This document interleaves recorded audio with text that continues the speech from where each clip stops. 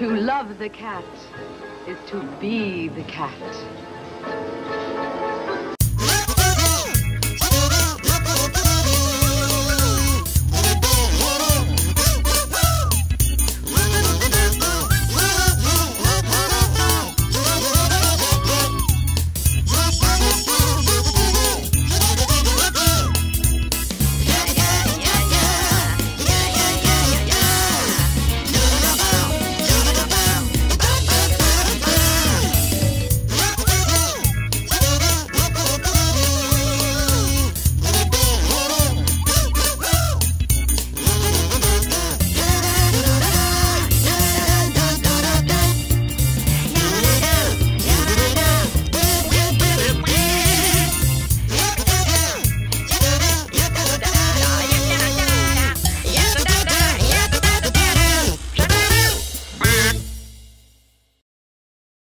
Okay, we are definitely, beyond a doubt, recording now. That's good to know. Welcome to the Pope on Film. It's sometimes you stretch out the welcome, so I tried to honor you there, like an homage. Welcome to the Pope on Film. I am Bunny Williams, and with me, as always, is The Reverend Steve Galindo, founder and Pope of the Church of Ed Wood, and all-around damn nice guy. Yeah, all around nice guy. I wanted to mention a couple of things. Number one, you know what? I just want to get into this. Orgy of the Dead is a horrible movie. This is a tough episode. But it's one of those movies where it's such a horrible movie that you really kind of have to watch it. Where I am falling on this is, see, I absolutely cannot stand in any version Manos, the Hands of Fate. Oh, really? Because that's just the best. That's the best Mystery Science Theater they ever made. Oh, it just bores me to tears, and even the Mystery Science Theater version, for me, does not help it at all. Orgy of the Dead, the only thing that pushes Orgy of the Dead a little bit ahead of Manos, the Hands of Fate, is you got a lot of tits. Yeah. But even those aren't much to write home about. They weren't great tits, no. This is our 21st episode. This is our 21st episode, yeah. Uh-huh. This is episode 21. Our podcast can drink now. That's pretty good. Yes, it can. Our 18th episode, our podcast became an adult and was able to stay up late and watch Saturday Night Live. And it's also at the age of consent. So one point when I was editing that episode, I gave it a quick hand job. Good. Well, you won't get in trouble for that. No. That's good. Unless it told me it was 19. Yeah. Good point. That hits home. Yeah. That hits home. Seriously, Tim Burton is making Dumbo, and this is the last straw. You were actually going to retaliate this time? I don't know. But Tim Burton, no, he's making 3 movies. Number 1, he's making Beetlejuice 2, which is just another example of how people become famous for something and then decide to stray away from that famous thing and try and be famous for things other than the one thing that made them famous. But eventually, a lot of those people realize that they kind of suck and go back in desperation to the one thing that made them famous. That's how we got like Rocky 7. Yeah. Or whatever that last Rocky was, which was kind of pointless because now he's like. Oh, no! I got to disagree. I really, really like that movie, Rocky Balboa. It's a good movie, but it's like, wow, really? You're making another Rocky at this point in your life? Like, and also we didn't need Rambo 3. I could have done without the actual fight in Rocky Balboa. Yeah. Because frankly, that was pointless and that was stupid. Yeah. And Basic Instinct 2. Oh, God. Basic Instinct 2. That was hers, whatever her name is, Sharon Stone. Yeah. The one thing I'm personally really hoping for Beetlejuice 2, all female cast. Yeah, because that's the thing now for sequels for movies from that time. Beetlejuice was 80s. Yeah, Beetlejuice was 80s. Beetlejuice was 80s, yes. Beetlejuice doesn't feel 80s. Do you have any problem with the all female cast of Ghostbusters? No, because the majority of them come from Saturday Night Live, and I love all of the women that they chose. I think if there was a different cast, then I would have a problem with it. But oh no, that cast is just fucking wonderful. I kind of feel like, okay, see, I liked the first Ghostbusters, fucking hated the second. I cannot stand the second one, okay? Absolutely hate the second one. So this franchise right off the bat is running a 50-50 for me, you know? Mm-hmm. Right off the bat, Bill Murray says no, then I'm like, just don't do it. If you can't have the original cast, then I'm not seeing a point. Except if you're going to do a female cast and you're going to do a separate story. Okay? I would love to see,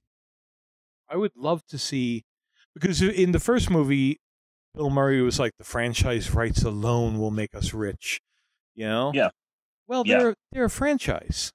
You know? Mm-hmm. I would love to see I don't know any of these women. I don't know their names. I just know the fat one who was just in Tammy. Kristen Wiig from Saturday Night Live. Okay.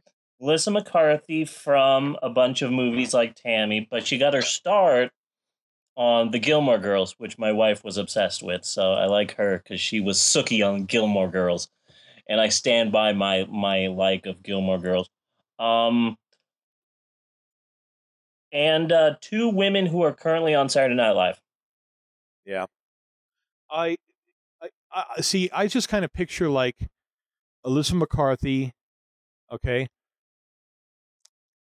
in her like living room, bunch of screaming kids in the background, okay, and she has one of those work at home, click internet links kind of jobs.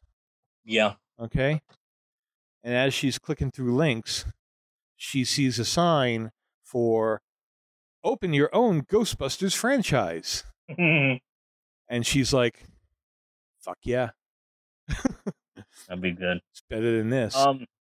Kate McKinnon is the third girl from Ghostbusters. She is the first ever openly gay cast member on Saturday Night Live. Yeah. There have been gay people on Saturday Night Live, but she was the first one to be openly gay. And then Leslie Jones, who is like a tall and loud, like 42-year-old black woman. Yeah. And she's going to be wonderful in this. She's done a skit this season where she is a cast member of one of those Ghost Hunter TV shows. Yeah. And that really could stand to be like her audition tape for the all-female Ghostbusters, because it's a wonderful little skit. Yeah. And she is amazing, and I'm really excited to see the four of them together in a movie. I would be down with that. Yeah. You know, a lot of people are doing ghost busting kind of stuff just privately now, just going places and doing quote unquote paranormal investigations. Yeah. Oh, I have met 3 groups just in this fucking town, man. You know? Oh, there seems to be a lot of electromagnetic energy here. That could only mean a ghost and nothing else. They got their little EP, whatever, PMS meters, or, you know, and they go into places supposedly haunted. Oh, man. Did you hear that they're bringing back X-Files? Really? Uh-huh. I liked X-Files in the beginning because it was something where I didn't have to pay attention. There wasn't some big, massive plot. Every episode was just a different, fun, weird, bizarre story. But when they started getting into this massive conspiracy and stuff like that, that's when I kind of lost it. Oh, I love that. I love that. I really ate it up. But I have ruined the return of X-Files for myself Why? because I sat back because I really loved X-Files. I don't find it very rewatchable though, but Yeah. the first run I loved it. So I was like, okay, if we're gonna get the same characters back, how should that show go? And Hmm. I figured out a whole kind of plot line for myself, so that if it's not that, I'm gonna be disappointed no matter what they do. Yep. You know, because I kind of figure like Mulder at this point. Mulder just got out of rehab for sex addiction. Yeah. No, I think he should be like a Mr. X kind of character at this point. He's been kicked out of the FBI years ago, and he does a lot more work with his gun. You know, Yeah. let him grow a bit of a beard, take his hair down a little. You know, grease him up. You know, and then Scully played it straight, so she's like the inside man. I gotcha. You know, Yeah. so they'll have like they will not really act up against each other the way they usually do. They'll have more Yeah. like little clandestine meetings. So that's it. That's it. If they're not going to do that, So just that. and they're not going to do that because they never listen to me, Yes. I'm gonna be disappointed. Well, I'm sorry to disappoint you, Yeah, but yeah, I'm pretty sure they're not going to be doing that. I'm pretty sure they're not going to be doing that too because it's genius. I'm in the middle of. I'm eating chips, by the way. I'm eating chips during this podcast. Cool. You didn't finish telling us about Dumbo. Oh, goddamn Dumbo! Goddamn Dumbo! Seriously, since I was in college, and that was a long time ago, I've been telling people my theory that Tim Burton is only making movies for me and for no one else. And I have been laughed at, I have been scoffed at. People have said, "Why, Mr. Galindo, you are crazy, sir. There is no way that this could be true." And then with every movie, I'm like, he's doing a Sweeney Todd. That's my favorite musical. Come on, this can't be a coincidence. And I have been laughed at. Come on, Dark Shadows. I used to watch that when I was a kid. Really? Nobody's seeing this? But he has 2 movies that are coming out. He's in post-production on the movie Miss Peregrine's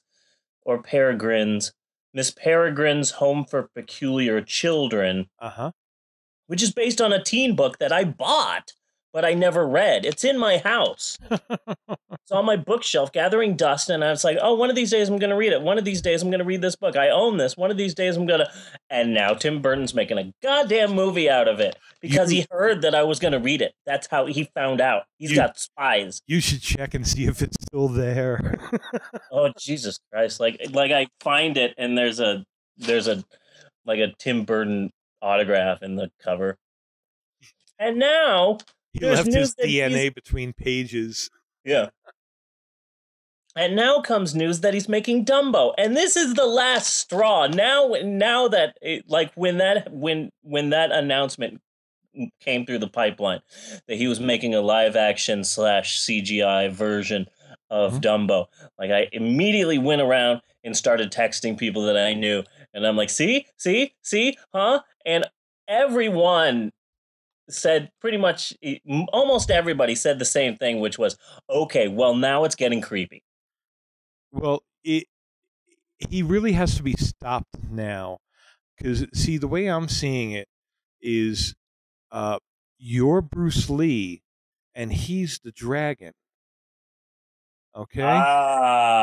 Okay? Because now, didn't you tell me that Dumbo is like Maxwell's favorite movie right around now? Yeah. Yeah. And when I was a kid, because I lived in an all white neighborhood, and a lot of the kids' parents wouldn't let me in their house to play. So I had a lot of time by myself growing up. So I would get the TV guide and I would scour it looking for movies that I might want to own. and then I would wait for it to come on and record it on VHS or Beta when I was really super young. Yeah. And so I had this beat up copy of Dumbo on Did you used Beta. to It was on Beta. did you used to sit there with the remote control cutting out the commercials? Yeah. Oh yeah. Always Yeah. do that. Yeah. That was me too. But I had a copy of Dumbo, and since Dumbo was only like 60 minutes long, it came with a bunch of other cartoons before it.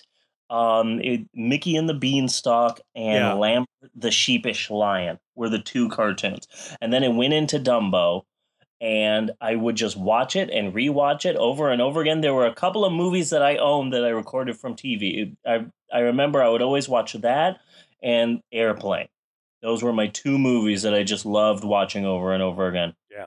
That I recorded on TV. So it meant a lot to me when Maxwell saw it and just fell in love with it. And now Tim Burton is making it, and this is the last straw. But see, that makes Maxwell Brandon Lee. Oh my God, we can't have this. Yeah. You know what Maxwell's gotten into recently? Teletubbies. Teletubbies, yeah. Teletubbies. It's Teletubbies. So that might be Tim Burton's next movie after Beetlejuice 2. They're gonna turn him gay. Like a gritty Teletubbies like Johnny Depp is he's angry. Johnny Depp is Tinky Winky. Because when Teletubbies was on TV, there was a lot of talk about how one of them had like a triangle shape on his head, so that must mean that Teletubbies supports gaiety. And there was a little bit of ass patting here and there, you know. But what I was more concerned about was the fact that one of the Teletubbies had a circle shape on his head, and one of the other ones had what looked like a dildo shape on his head. Yes. That's what I'm more concerned about because, like, oh, make sure they don't headbutt each other because then they'll have baby Teletubbies all over Teletubby land, and that won't be good. Well, you know, grow up. Where do you think Teletubbies come from? Okay, didn't your Marijuana consumption? Didn't your parents have this talk with you? Oh, okay. I see what you're saying. I thought you were asking me where the actual show came from, and I said marijuana consumption is what it seems to be. No. You know, they just have different sexual organs and they're on top of their heads. It could happen. There Seriously, there could be some evolutionary advantage to that, you know. When I was a kid, I used to collect Mars Attacks trading cards. Yeah. So I would go to the comic book store, and then every time I would go to the comic book store, then he like, oh, hey, there's this new comic book store I want to go to. And then we'd go this long distance to get to a place that's 60% trading cards and 40% comic books. And I'd be really disappointed. So I'd look around the trading cards, and I would find these hyper violent trading cards, and I would buy them. And my parents never paid attention to what I bought, so I bought these Mars Attacks trading cards. So the simple fact that he made a movie of Ed Wood and then followed that up with Mars Attacks, that says a lot right there. Mm-hmm. A lot. Uh-huh. Oh my God! And Planet of the Apes, how horrible was that? Oh, that was bad. Is Planet of the Apes? That was bad. But I still wanted to give Zira a bit. I did. Huh? I still wanted to bend Zira over.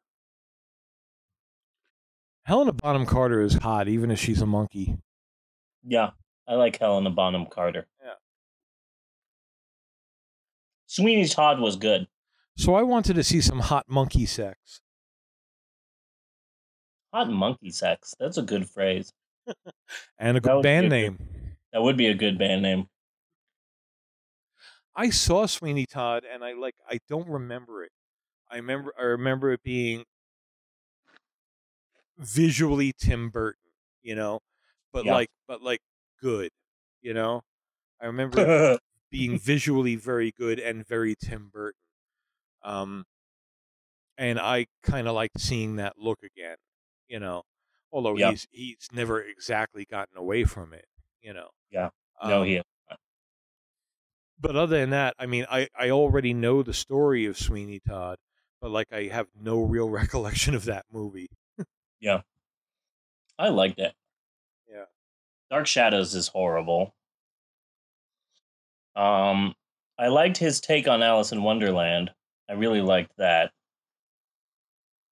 But I think I liked it because I saw it in 3D IMAX, real expensive and Yeah. nice seats and the whole shebang. I'm not sure if it's possible to hate a movie when I go see it in 3D IMAX and all of that sort of stuff. Yeah. And you can also kind of like it more, just the experience, and then walk out and just be, this is a crap movie. Yeah. You know? Yeah. Yeah. I can't, would, except for, oh God, we were just talking about it. Except for Jurassic Park, there are a ton of other movies, but I can't think of what the hell they are now, where that I had that experience, just like watching in the theater, being like, this movie rules. And then eventually, like, watching it on TV or on tape or something like that, and being like, what did I think was good about this? I felt that way about Independence Day. I thought Independence Day, when it came out, was just the greatest movie of all time, and now it's just it's the fucking worst. It is so horrible. There's so much wrong with Independence Day. I like it for its characters, and I find it fun. I don't, take it like a serious movie, Yeah. But any movie where you defeat the enemy by firing a drunk at them, I'm down with it. And then they go spread that word. We know how to take the ships down. And I can just picture people in India being like, what do you mean? We have to get a drunk?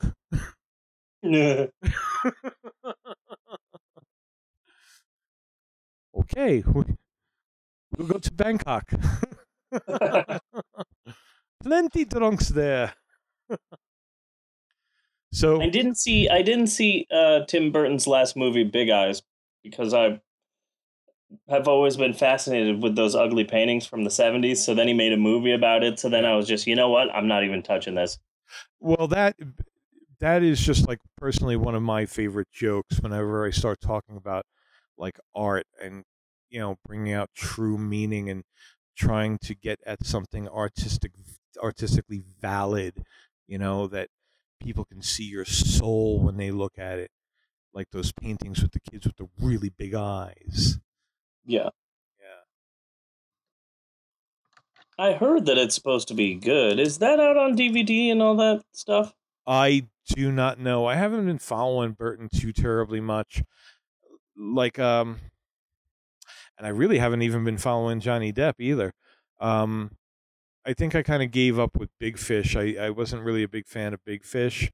And then I felt that Secondhand Lions just kind of blew it out of the water for the same sort of thing. Yeah.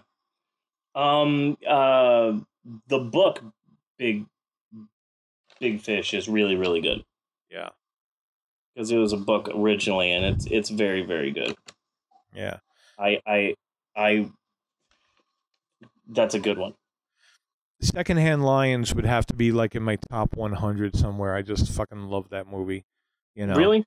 Oh God, yeah. Oh yeah. Especially with Haley Joel Osment being on that cusp where he's just barely passing for cute.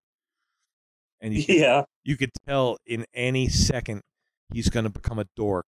He's just going to become a dorky teenager, all gangly and awkward and all that. Usually they come back out of it, though. Haley Joe did not make it back out of that phase. Speaking of Haley Joel Osment, did you ever see The Spoils of Babylon? No. Oh, that was a little mini-series on Netflix, wasn't it? Yeah, it was a mini-series parody of mini-series. Like it was a parody of miniseries like the Thornbirds and stuff like that. Yeah. And I'm surprised that it was on IFC, And I'm surprised that people don't know more about it because the cast is amazing. Because it's Will Ferrell's in it, and Toby Maguire, and Really? Kristen Wiig, Jessica Alba, and Haley Joel Osment is in it a lot. He Really? plays like the evil son who's trying to take down the. Yeah, it's absolutely amazing. I believe it's on Netflix. That's where I saw it. I don't know if it's still there, but it's quite amazing. Yeah. I remember I when I first saw it, I'm like, how come I've never heard of this before? How come people are not freaking out over this? This is amazing. Val Kilmer's like the evil army guy. yeah. It's, Haley it's, Haley it's Joe would be great for Val Kilmer's son. yeah, I think that could be good casting. There's kind of a resemblance going on there. yeah, especially since Val Kilmer's become like a wackadoo. He's become a wackadoo. He's become a wackadoo. Yes, Val Kilmer's become a bit of a wackadoo. Jeff Bridges has definitely turned the wackadoo corner, except that Yeah, he has done it in a very delightful way. He's become the fucking dude. He just is the yeah, dude. Um, yeah, I occasionally listen to the Nerdist podcast because they yeah. get some very famous people. Basically, I look at their podcasts and see who's on, and if I don't like it, I just don't listen to it. Fucking Jeff Bridges had them in a meditation circle oming for 10 fucking minutes. Really, And I was like, that's amazing. you got to hear that one. You got to at least hear that one. He is the dude. Yeah, he wrote like an Eastern religious book like a year or two ago. Yeah. Yeah, and we sell it fairly regularly. It's called something along the lines of like the Buddhist and the Dude or something like that. Don't remember the specific title, but it's supposed to be amazing. Yeah. I mean, Yes, the spoils of Babylon is still on Netflix. You should see it. It's amazing. cool.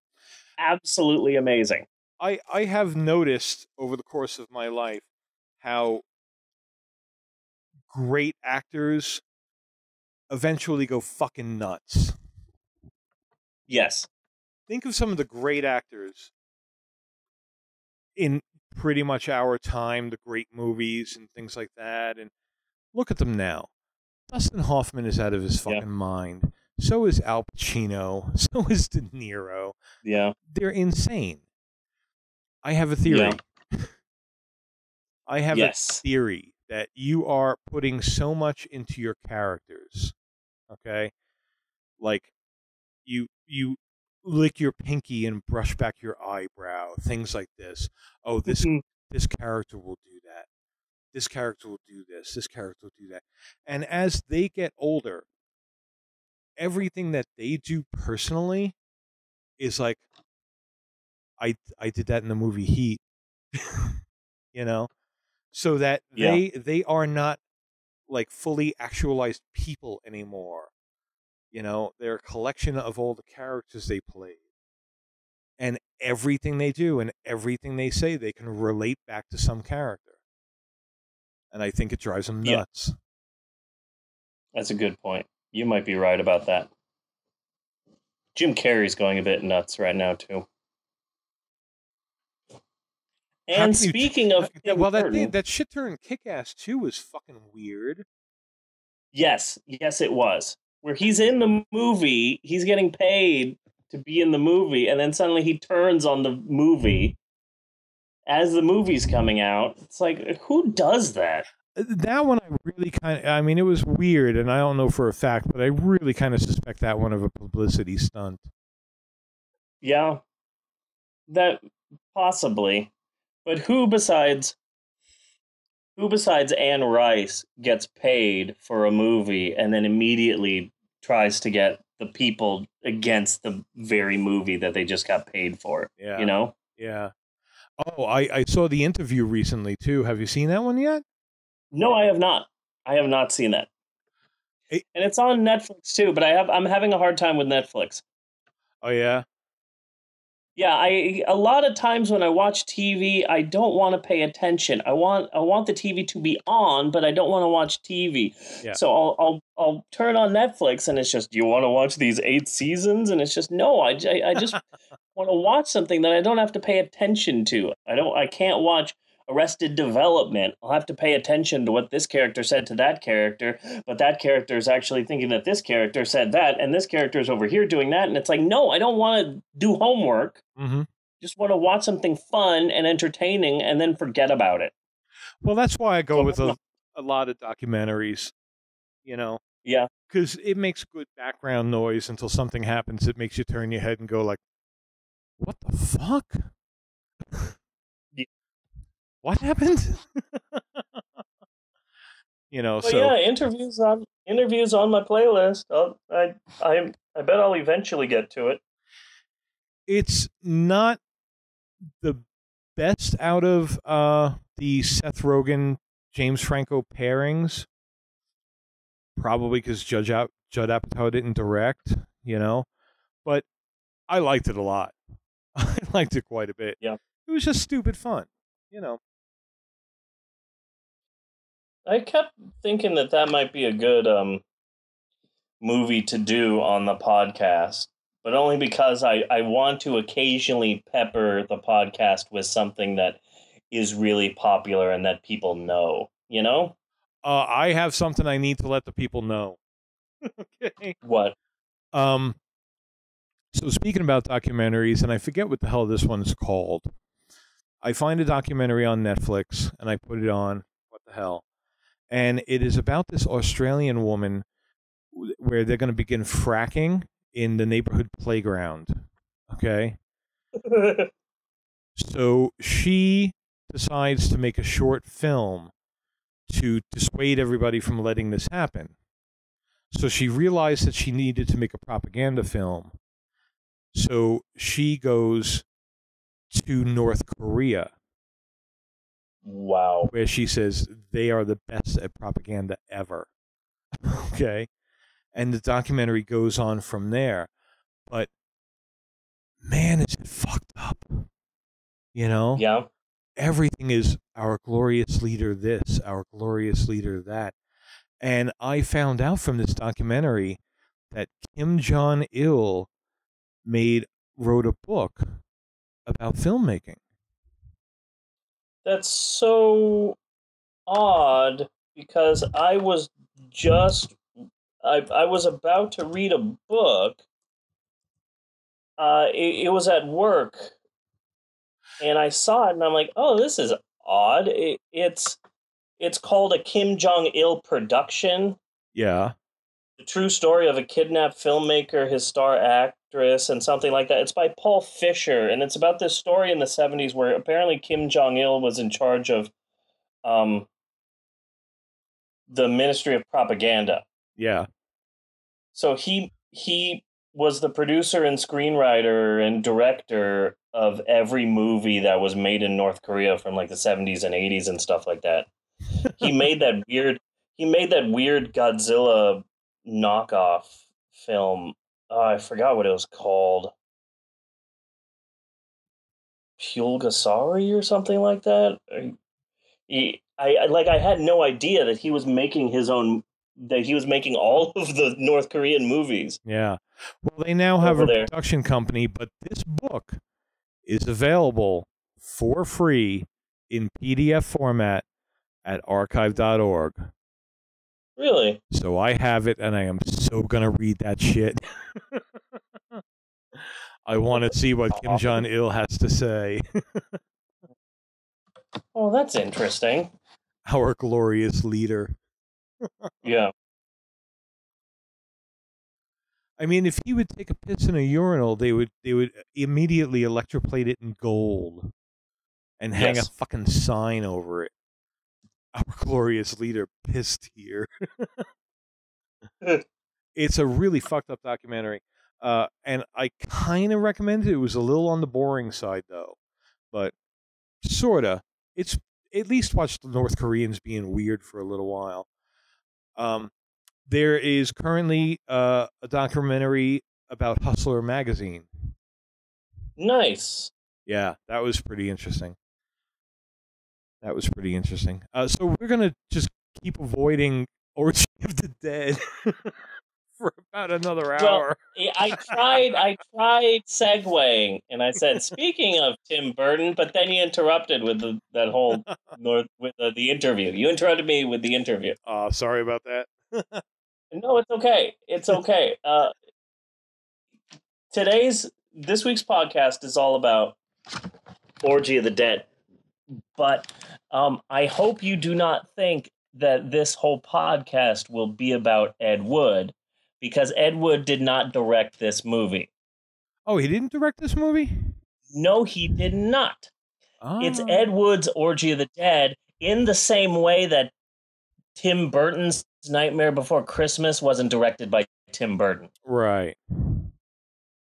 Because Tim Burton's Nightmare Before Christmas was based on Tim Burton Before Christmas, but it was directed by Henry Selick, which is some guy nobody's ever heard of. But most people assume that, okay, Tim Burton directed this. No, he wrote the script and all that, but he didn't make Nightmare Before Christmas.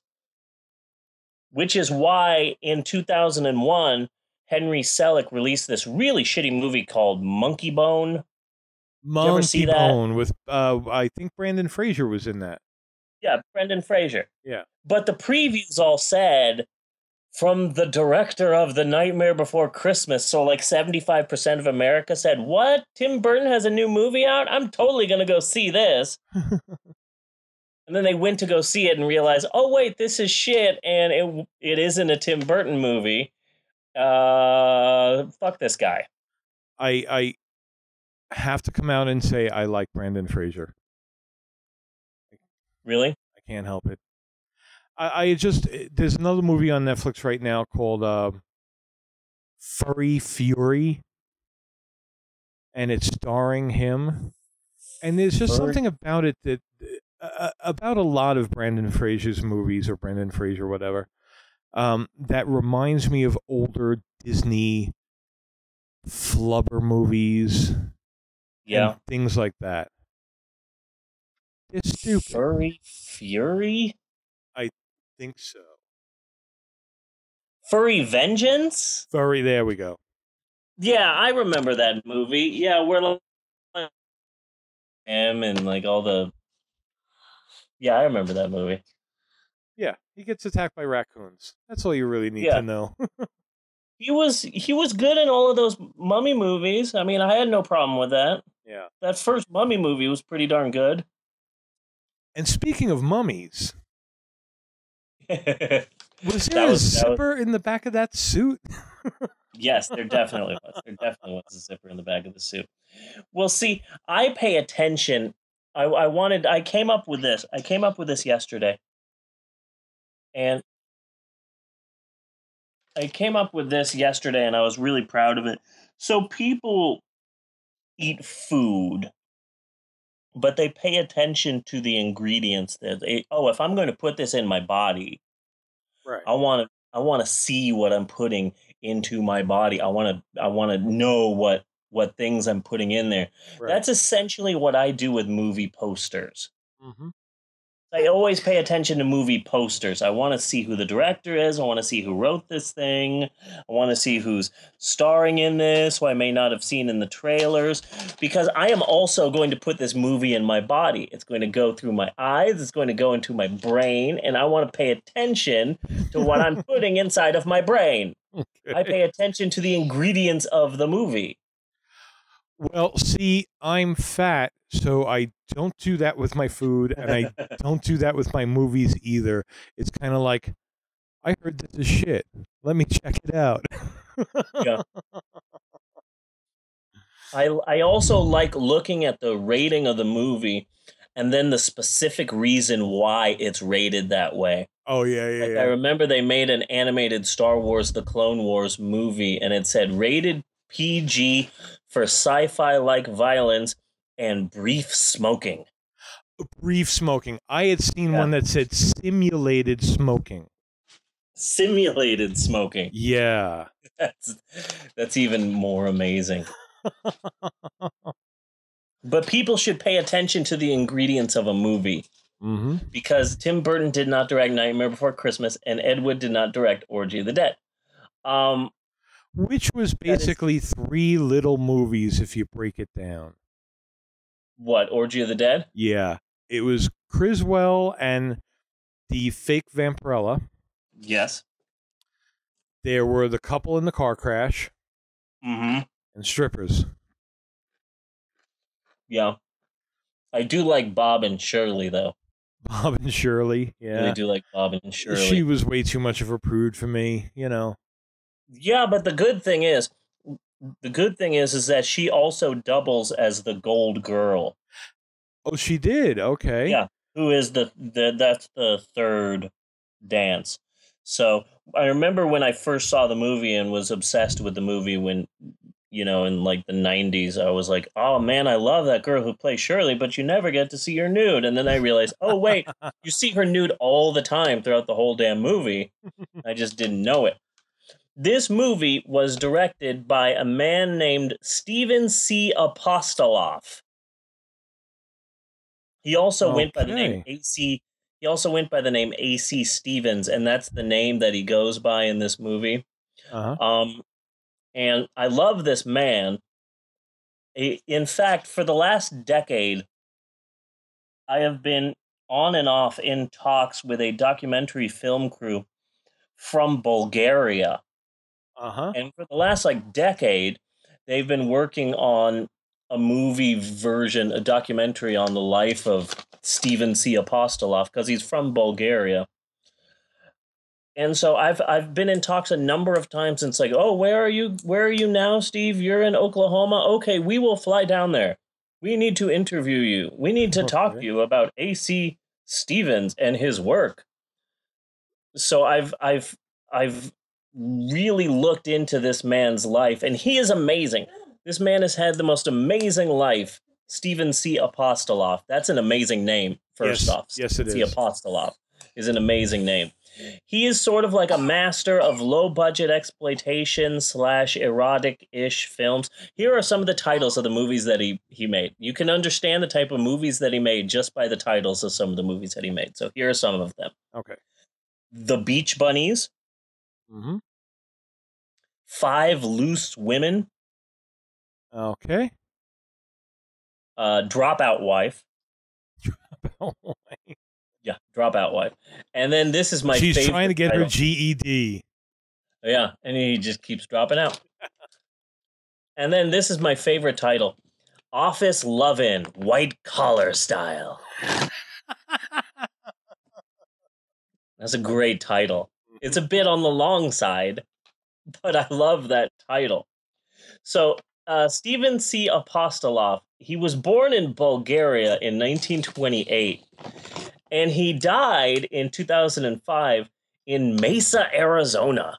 Oh, okay. It says a lot about someone that you're born, in Bulgaria, but then end up dying all dry and shriveled in frickin' Mesa, which is weird. So now, his movies, would they have been considered porn, or would they have been considered like the nudie cutie genre or something like that? Sort of nudie cuties. And Orgy of the Dead itself, was that kind of like maybe the gateway for Ed Wood doing more pornographic films? Definitely. Yeah. Definitely. Steven C. Apostoloff really did kind of usher Ed Wood into the next part of his life. But here's a little bit about his life, the life of Steven C. Apostoloff. Okay. As a teenager, he joined the rebellion against the communist regime in Bulgaria. I mean, he literally fought. I mean, guns and literally fighting against the regime. And he was caught and was thrown in prison for a while. He eventually escaped prison and escaped the country and bounced around the globe. For a while, he was a member of the French Foreign Legion. Oh, wow. For a while, he lived in the woods of Canada.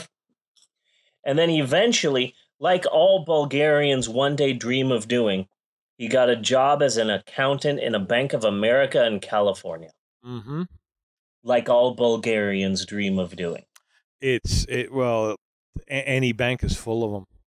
Yeah. And that's how he got started in Hollywood, because he went from being an accountant at a Bank of America to being an accountant for various movie studios. And that's how he got involved in so-called Hollywood. The guy has had an absolutely amazing life, and he really worked with and collaborated with Ed Wood throughout the entire 1950s and 60s, in 1960s and 70s. He was really good friends with Ed Wood until Ed Wood's death, which is why in my religion, Woodism, I canonized Stephen Apostoloff as the patron saint of pornographers, despite the fact that he's not a, a pornographer, more like a nudie cutie, but Yeah. it's all semantics. I was surprised when I looked up Stephen C. Apostoloff on Wikipedia that the Church of Ed Wood was mentioned. Nice. And it says at the end, like the last bit there, that the Church of Ed Wood canonized Stephen C. Apostoloff. And I'm like, ooh, look at that. I'm on Wikipedia and there's me again. Mm-hmm. That's so weird that I've forcefully injected myself into these famous people's lives, but, whatever. But this is Ed Wood's Orgy of the Dead. It's based on one of his novels, Orgy of the Dead, the book. Ed Wood wrote roughly 80-something books during the last, decade or two of his life. He was a master of the quick write. It mentions in the book Nightmare of Ecstasy by Rudolph Gray. Kathy Wood talks about how amazed she was that Ed would just get a bottle of whiskey and put on an Angora sweater and get his beaten-up typewriter and just go nuts on that typewriter. And in a day or two, he would have a novel that he would go off and sell to some guy, and he'd make a quick 50 or $100 off of that. Right. And then he would keep doing it over and over again. The last decades of his life, he was just a master of he's written 80-something books because he didn't always go as Ed Wood. He had at least 20 different aliases that we know of. Uh-huh. But he would be constantly writing books. But one of the things that was always a staple in anything that Ed Wood wrote was that just like Glenn had a female counterpoint called Glenda, when Ed Wood dressed in drag, he called himself Shirley. Right. So there are a lot of women wearing Angora sweaters named Shirley in his movies and scripts, which is why in Orgy of the Dead, which is a complete and total lie. There is no orgy in this movie. It is very, very... This is one of the tamest movies with one of the untamest names ever. You must have read Hollywood Rat Race too, right? Oh, yes, I did. That's one of my favorite self-help books, because it's a self-help book to try and say, hey, you want to make it in Hollywood? Here's a tip. Stay at home. Because you're stupid for wanting to go to Hollywood.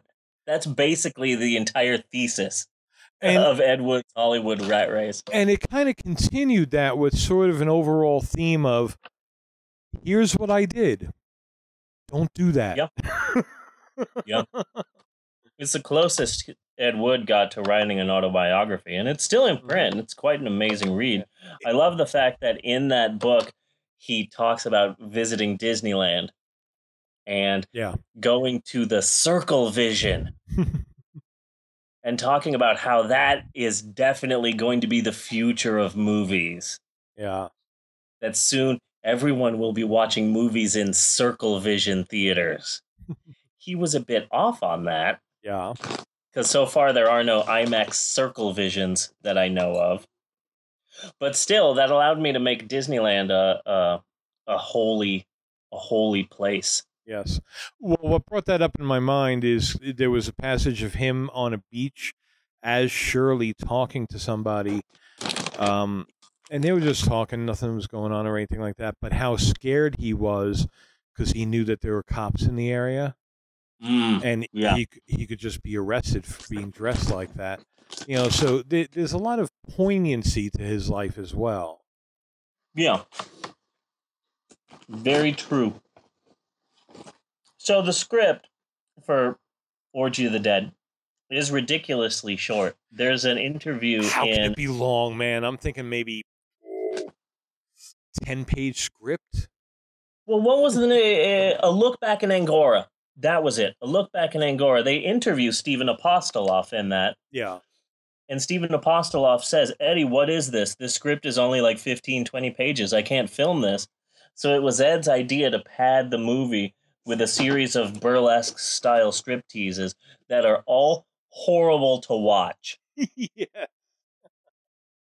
Some worse than others. Yes. And we might have to vote and discuss who we think was just the worst. Seriously, for a film called Orgy of the Dead, this movie is like ridiculously tame. This is a surprisingly ridiculously tame movie. I would like to take this time to say that there have been two pornographic films based on Ed Wood's movies. I The do not first know one, them. well, they were hard to find, and I spent way too much money when I was in high school, college, looking for these movies. But the first one was called Plan 69 from Outer Space. Okay. They don't use the original script. It's more like a pornographic parody of Plan 9. But the other one is worth noting. It's called Glenn and Glenda, Okay. as opposed to Glenn or Glenda, and it uses about 80% of the original script from Glenn or Glenda. Nice. Yeah. But the thing is that when the guy dresses up as a woman, they automatically switch to a really attractive fake-breasted woman. Mm-hmm. Her name, Caitlin Ashley. That was her name. I remember her name, Caitlin Ashley. She looked very plastic and very fake, and like she had a serious addiction problem. Is this available anywhere, like YouPorn or? I found it online. I couldn't find Plan 69 from Outer Space, but I did find Glenn and Glenda. Yeah. That I found. That's still around somewhere. I found it. I looked for it last night, and I found it at some place that specializes in classic porn movies. For a while, when I was in college, I was actually in talks to remake the movie Orgy of the Dead. Really? Okay. As a hardcore pornographic movie.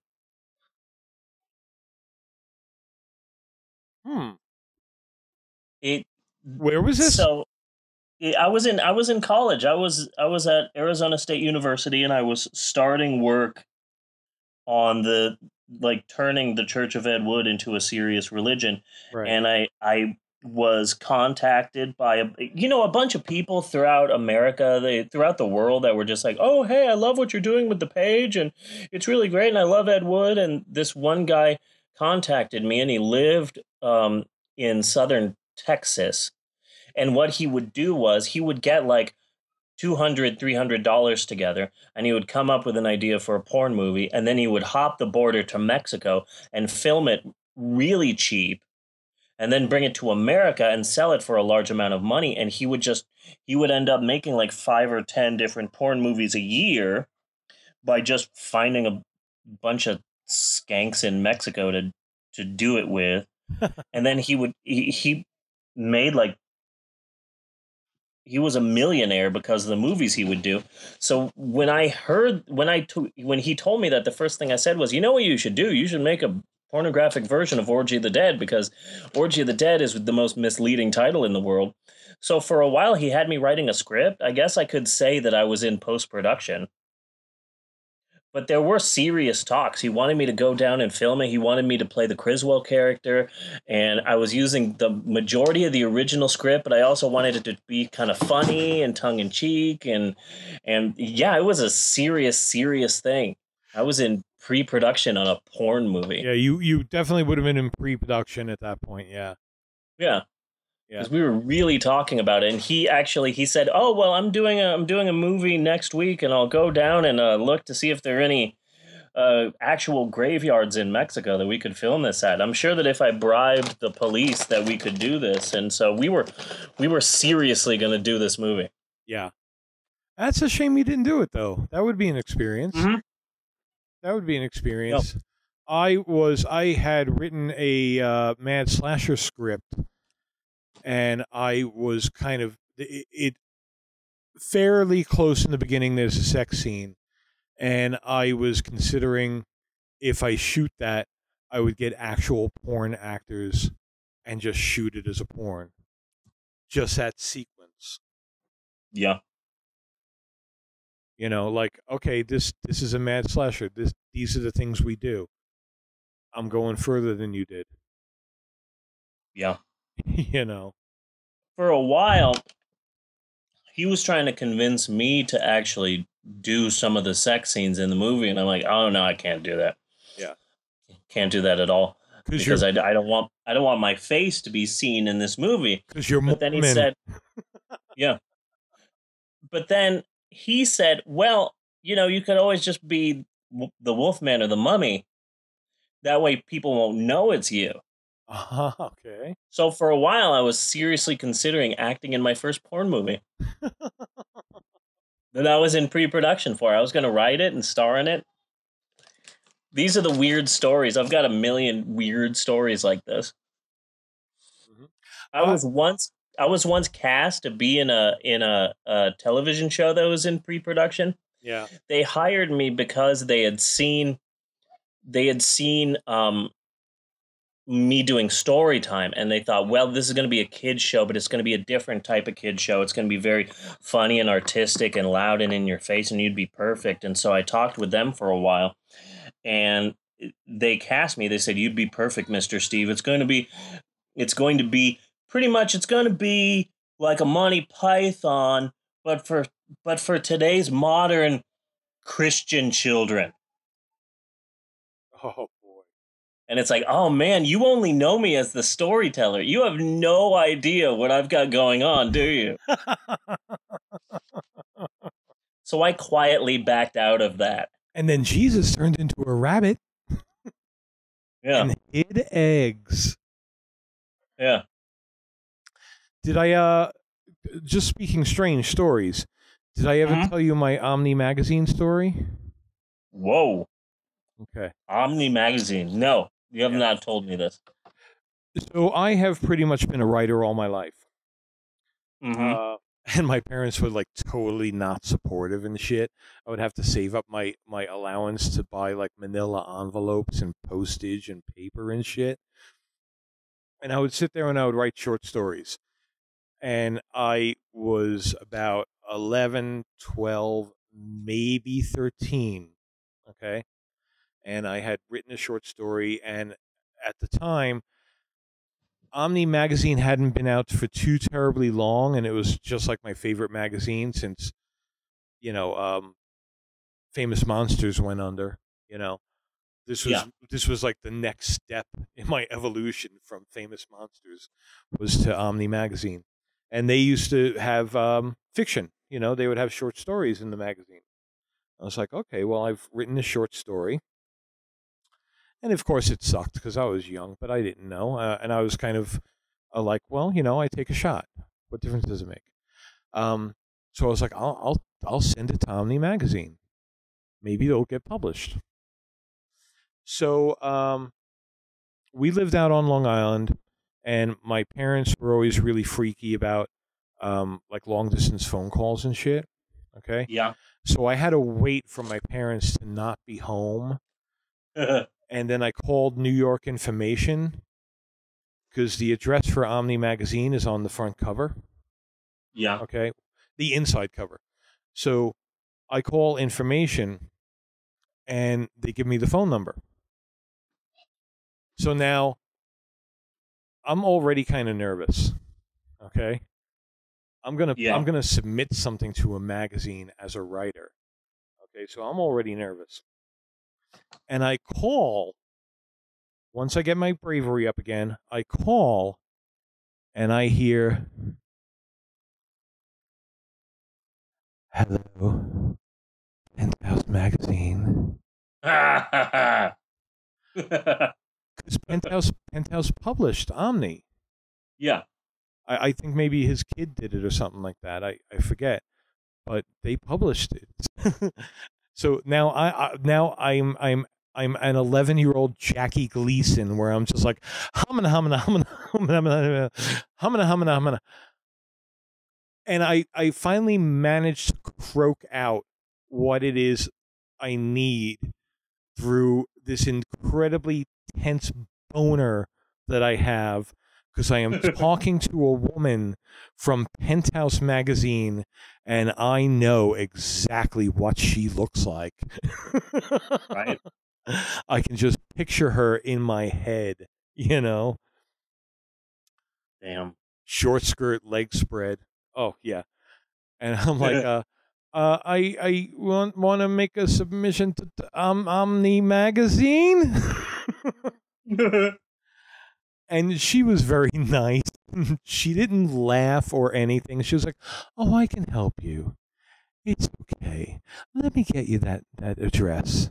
And you're going to be sending it to Mr. Ben Bova, who is the editor-in-chief of the fiction department. Ben Bova, who is a fairly famous science fiction Yeah, I was writer. gonna say that's a name I definitely know. So I write down all the information. I hang up the phone, and I go fuck the dog. Okay. Or at least that's how I remember it. Something. Okay. Something. My little 11-year-old body exploded somehow. Ah, gotcha. And that is pretty much the end of that story, except later on in life, when I was about 19 and I was working in Manhattan at the time, and I was just walking down the street going to lunch or something like that. I have no idea. And just like looking around at all the buildings and things like that, passing the New York headquarters of Scientology, by the way. Hi, guys. Mm. And walking by, that state when you just do not have your mind on anything at all. Yeah. Which allows something really fucked up to just jump in there. Yeah. So that's what I'm doing. I'm just walking down the street, and all of a sudden, I made a realization. And I stopped on the corner of 7th Avenue and thought to myself, I addressed that envelope to Mr. Ben Dover. I wrote it down wrong. I had other things on my mind at the time. You know what? That may have killed your chances. I'm thinking. Mr. Possibly. Ben Dover. I would doubt he would even open it after that. Right? This is just going to be an 8x10 glossy of my face with like knives in it.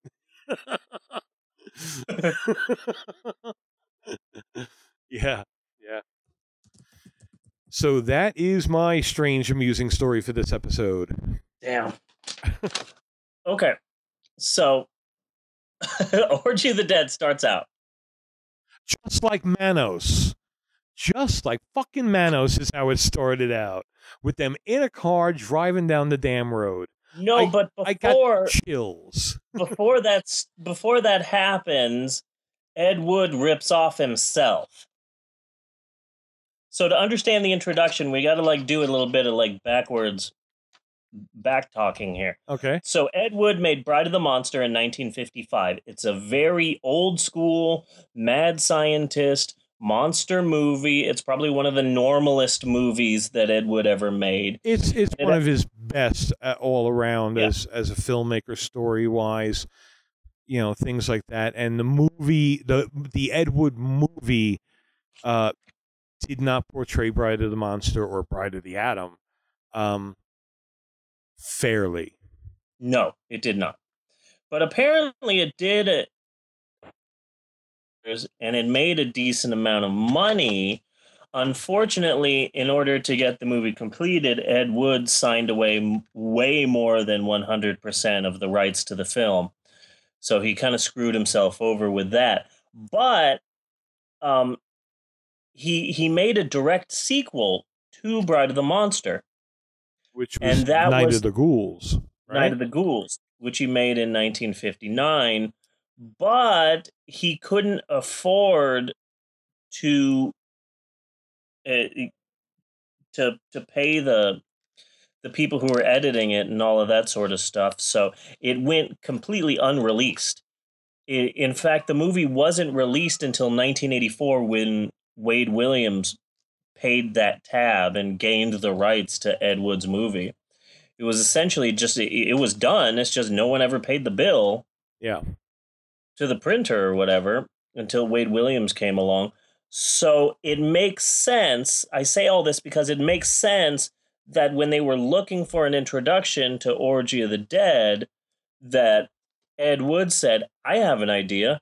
Let's just do the opening of Night of the Ghouls. And that's what they do in the beginning, where you see the crypt, and suddenly Criswell slowly rises up from inside, and Mm-hmm. he does his speech. Greetings, I am Criswell. Monsters to be pitied. Monsters to be Monsters to be despised. despised. A Night of the Ghouls. He even says the movie that he's ripping off, even I though that. Yeah, and actually that now that you mentioned that took me back a little bit. Like that, yeah, that was weird. Yeah, That was a weird line. I love Chris Weld. I just love Chris yeah. Weld. Man, It's I wish important I to had one. remember.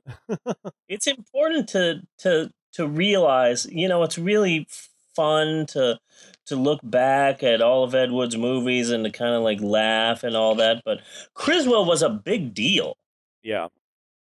in his time. Criswell was a big deal.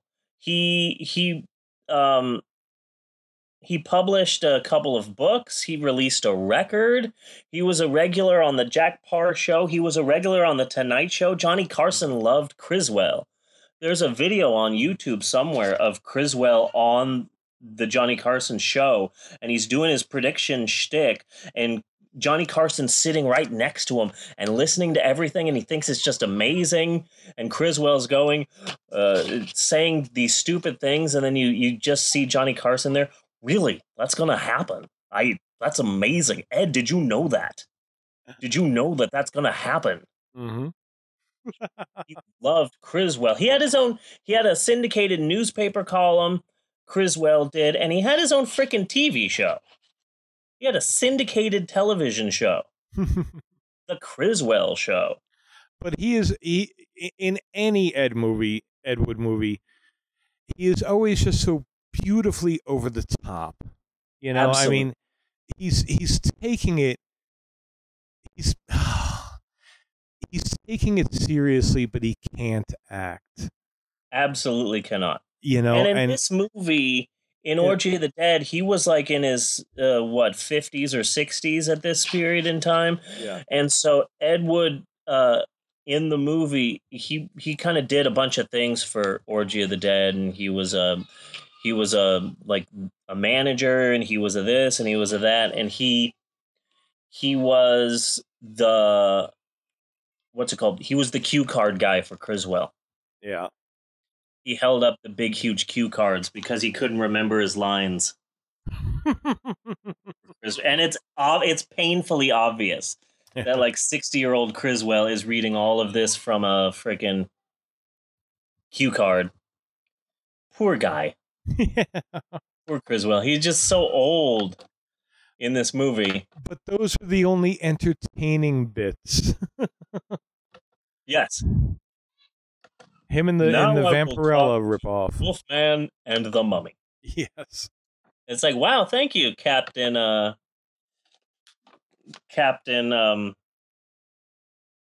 thank you, Captain Segway. Yeah. First time I've ever heard a Wolfman speak. Yes.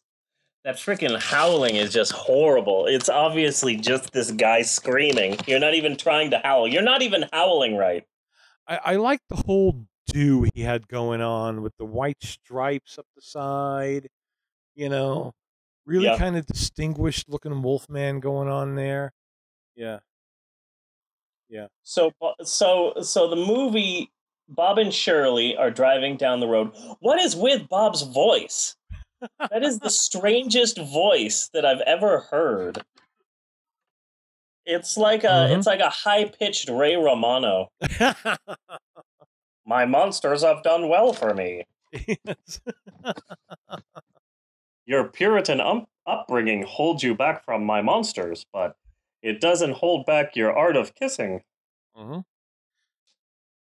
It's like, what the heck? What is with his voice? Is only one monster I want Shirley to be interested in.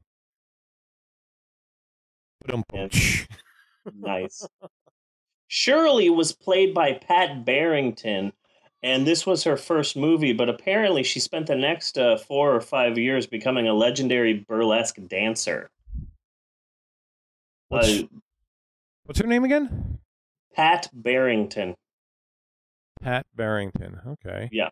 Apparently she's a semi-famous burlesque dancer.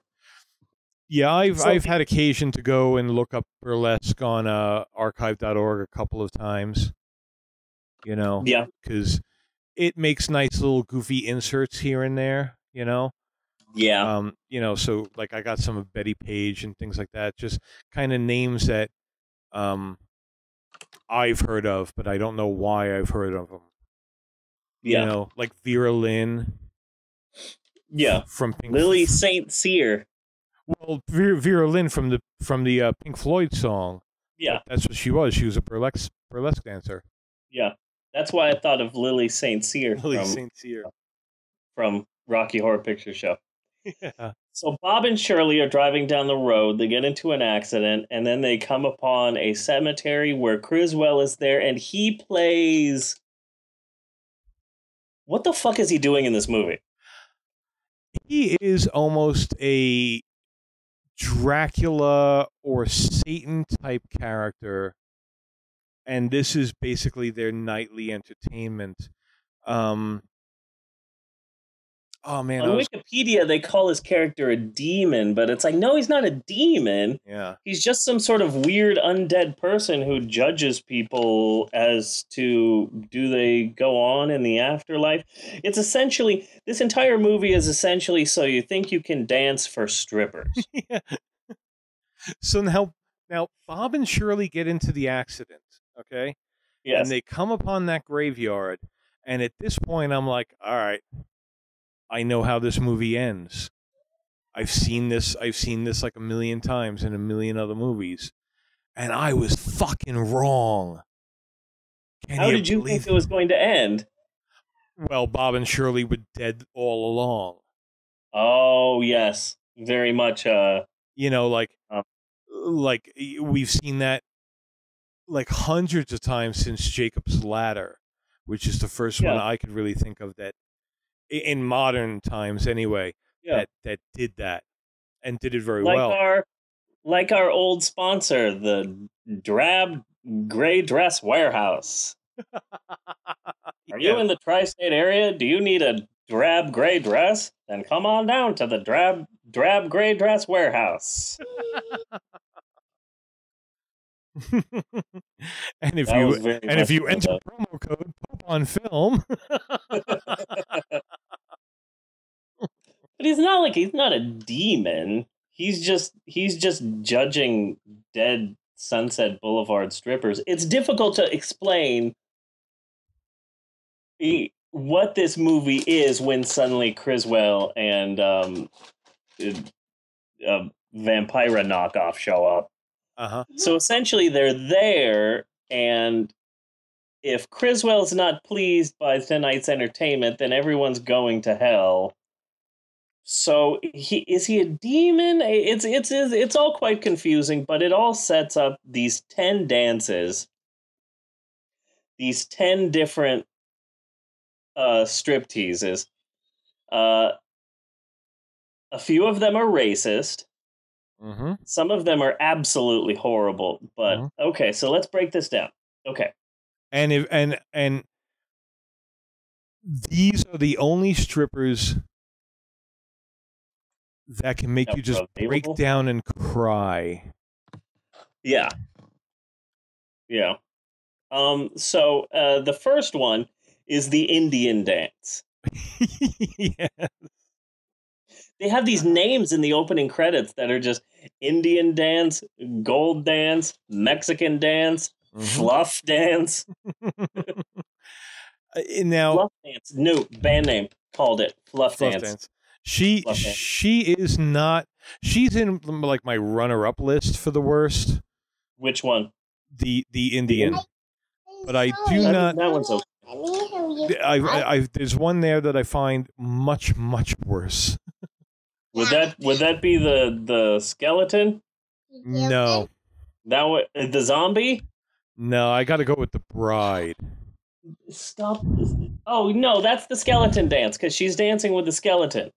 The bride with the veil and everything, and she's like go-go dancing. Yeah, she's trying to twirl her boob, but it makes it seem like she's having like a spasm or something. It's the Michael J. Fox dance. Like paramedics should be called. Yeah. Okay, so the first one is the Indian dance. The song features a lot of hi-ya, hi-ya, hi-ya, so it's all a bit racist. Number 2 is the streetwalker. Right.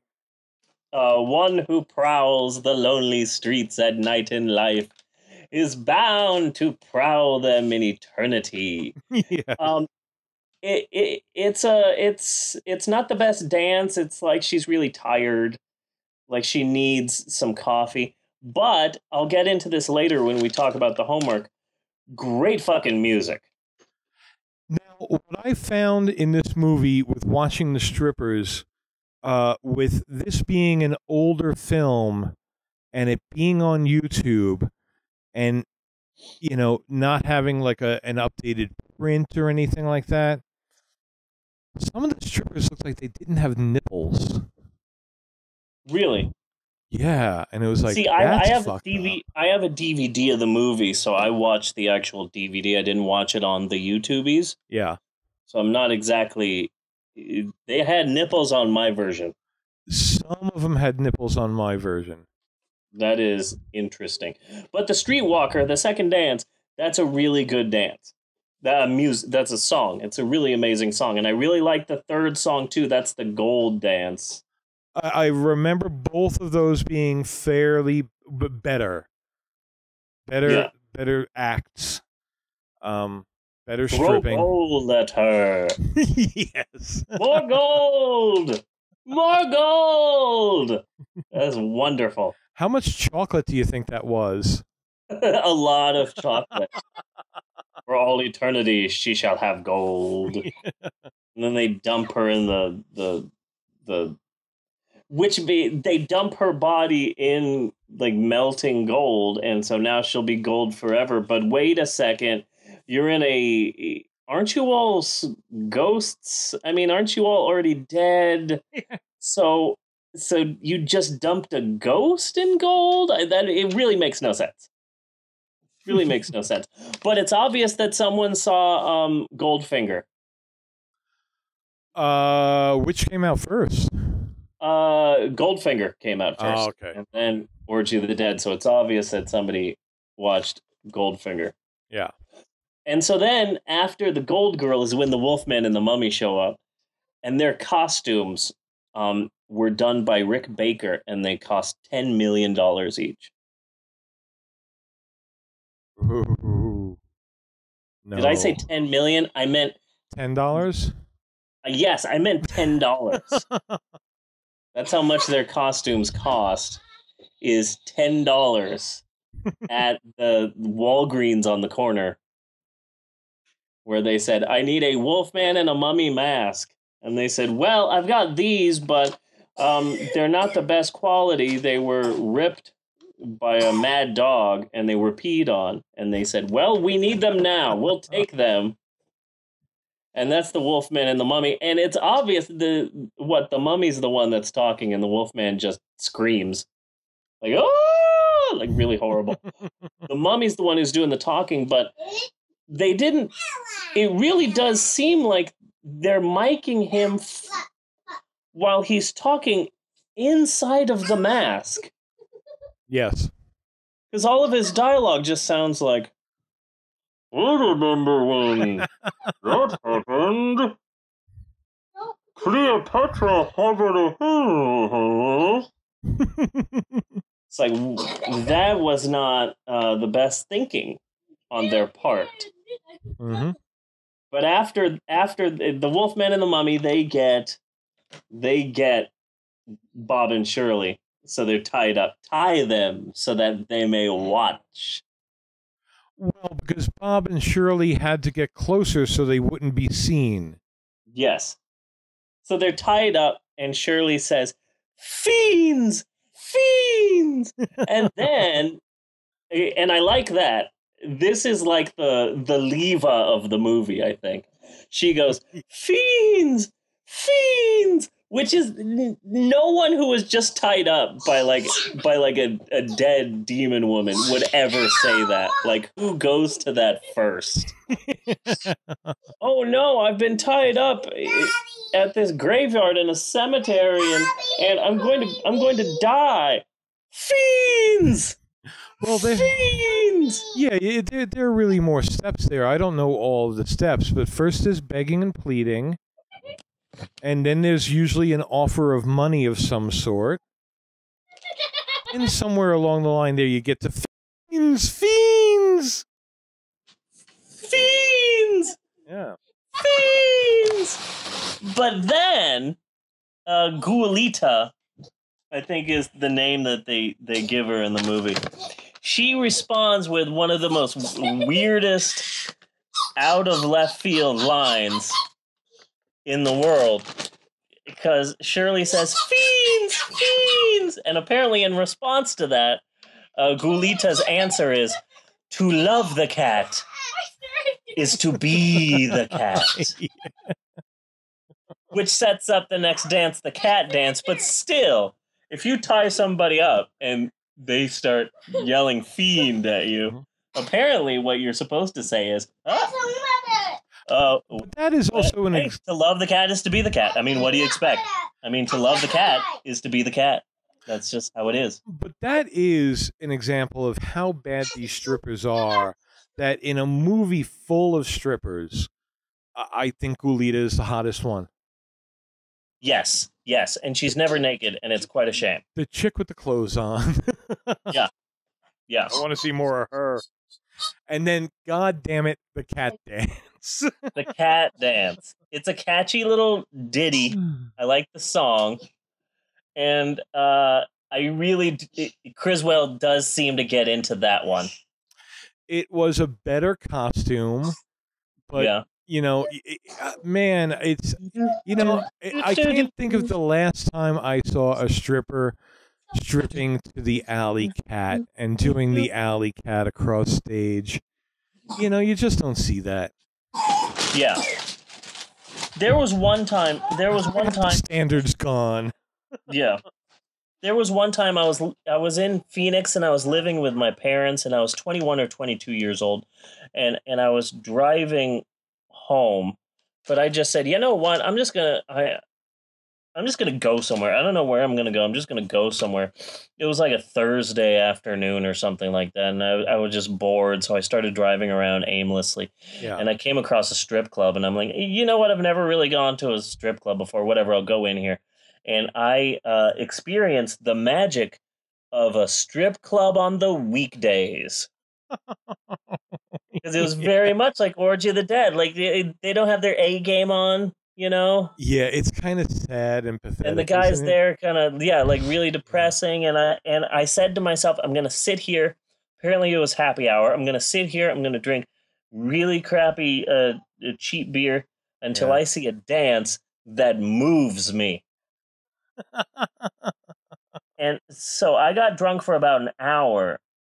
And then suddenly they could, now up to the stage. Please put your hands together for Candy. Candy.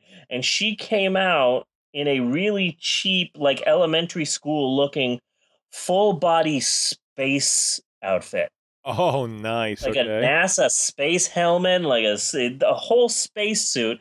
And she's dancing to whatever that song was from the 80s that ripped off David Bowie's Space Oddity. Oh, yeah. Oh, yeah. Yeah, it was the same song. It was Yeah. still Major Like Tom. Major It was, Tom's Coming Home, I think, is what it was called. yeah. Drifting, falling. Yeah. And she's stripping to that. Yeah. And I was like, you know what? I think we have a winner. And I gave her like $20 Oh, and I left. I got the chorus. Earth below us, Yeah. moving faster, Yeah. falling. Yeah. Oh God. Yeah. Yeah. That. Yeah. I liked it. So it was obvious that like she was not allowed to do this on a Friday or Saturday night, but she really wanted to, and this was her time to shine. Yeah. Like a Thursday at 4:00 in the afternoon. At was her one chance to do the song she wanted. At some point, she had to have that conversation with the club owner, who I'm casting as Ron Jeremy, and say, "You don't understand. I'm an artist. Damn it." It's like, okay, do it on a Thursday at 3:30. Yeah. Oh, you're not gonna regret this. Yeah. This is gonna be amazing. The only other thing sadder than that is going into a Blarney Stone at like that same time of day. Really? Are you familiar with the Blarney Stone? I don't know if no, I am not. In New York, they were a chain of Irish bars. So these were some broken, ugly, old people, like the kinds of characters who were in Shaun of the Dead, but fucking worse. Much more broken, much more sad and lonely, and this is what I do. I drink. That's sad. So after the cat dance is the slave dance. No, let's stay a little on the cat dance just a little bit longer. You gotta admit, some money was spent on that outfit. A pussycat is born to be whipped. Yeah. That's another good line from Criswell. So it was a full cat outfit, including ears. That she took off in pieces. With the tits cut out and the ass cut out. Yeah. Is how she started, and she was alley-catting her way while the guy was whipping her. And she definitely had a problem with the legs, because she's like, oh crap, I'll have to sit down for this. Okay. Trying to take off these leg pieces, having a hard time. I guess I should be dancing. Here's a kick. Now let me get this damn leg off. Let me get this damn... She was having some problems, it seemed, near the end of the dance. Yeah. But I did like the cat dance. I really liked the song. It's a really cute little, like, do-do-do-do-do-do-do-do-do, nice and light, upbeat. It's an upbeat song. I just kind of picture her now, just very leather-faced. Yes. Smoking a Marlboro, scotch on the rocks, and just being like, yeah, these fucking kids today, they don't know anything about dancing. Today, I was in Orgy of the Dead, damn it! It's all about the fucking pole these days. Back in my day, it was a fucking art. I was a cat. And I was really a cat. I did the cat dance. I felt the cat spirit enter into me and just take over my body. Anybody can spin on a pole. Thank you, ladies and gentlemen. Unfortunately, you're probably like right on the money with that. After the cat dance is the slave dance. The slave dance, which I think I've completely blocked out of my memory. The girl's getting whipped, and that's where it comes. That's where Criswell does the torture, it pleasures me. There are some wonderful little, like, one-off, very strange, bizarre lines throughout this whole movie. Like that. To love the cat is to be the cat. To be the cat.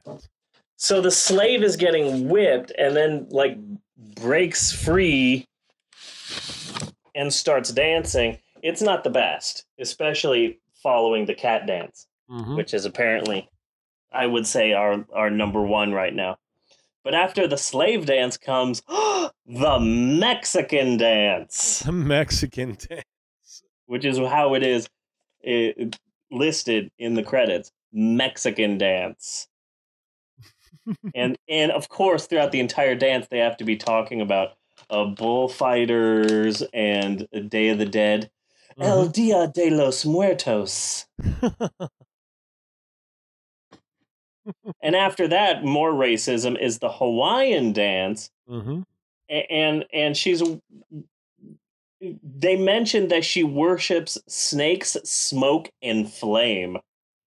So I'm not exactly sure what type of Hawaii they had in mind. But yeah, it was the 60s. The eighth dance is what is known as the skeleton dance, and that's the woman, and she was a bride, so she has a skeleton that's there at the entrance to the grave, and she kind of caresses it at the end, the beginning and the end of the dance, and she's got the veil and everything, and she just does this really weird, like, I'm going to twirl just my right boob. This is my thing. This is my trademark. Everyone knows me because I only twirl my right boob.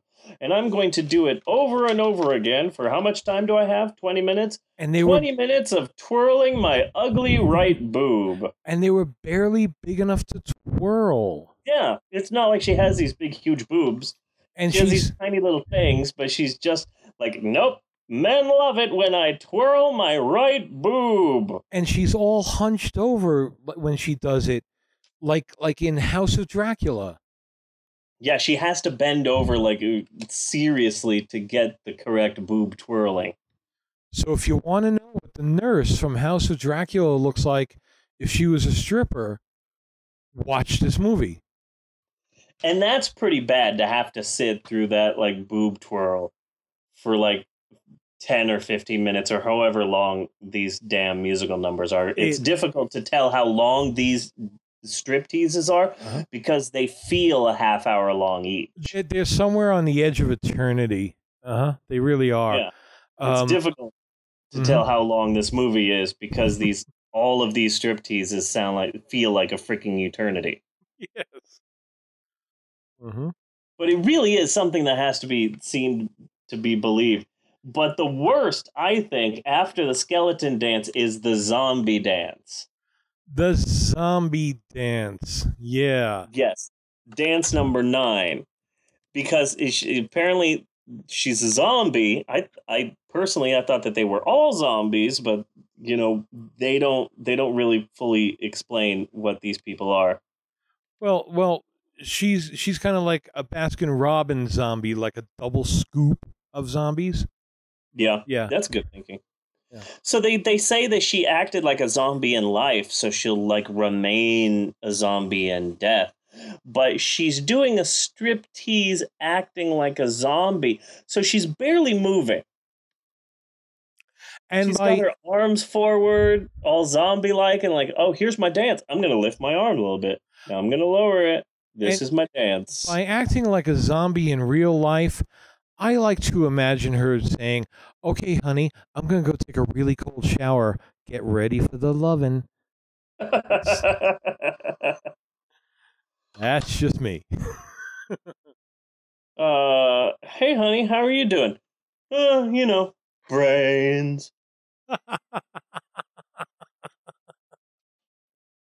What do you want to do tonight, honey? Well, I thought I could come through the window and you could shoot me in the head. Would that be cool? I was wondering if I could just eat your arm? Just a little nibble. Just a taste. I mean, just a taste. Yeah. It'll still work. You know, you might have a little scarring, but you know, that's a sign of our love. But the 10th dance, that's the fluff dance. This one would have died for feathers, furs, and fluff. Now, wouldn't it have been much more amusing if it was fluff as in a fluffernutter? The fluffernutter dance. Yes. That would be odd. That as she's dancing, she is just getting covered in marshmallow cream. Yeah. Mm-hmm. So when the 10th and final dance ends, that's when... Consider it for the remake. Do you still got that guy's number? No, I do not. No, he is probably dead. Let's He was play probably this bitch. shot in Mexico. He is more than likely dead. Yeah. So the last dance ends, and then finally Criswell's like, "Okay, bitch, you can have your pleasures."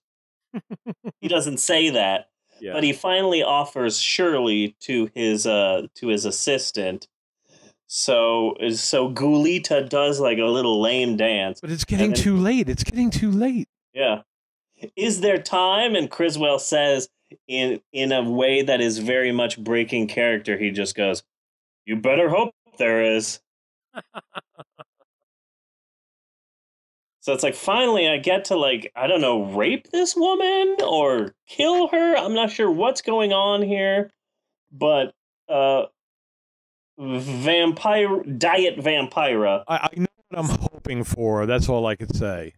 Yeah. Yeah. So she goes to claim Shirley, but then the sun happens. The sun comes up, and everybody is turned to bones. And the last scene, which is horrible. Well, wait a second. They all turn to bones, and they destroy what would have been a brilliant lesbian scene. Yes. That's what I was hoping for.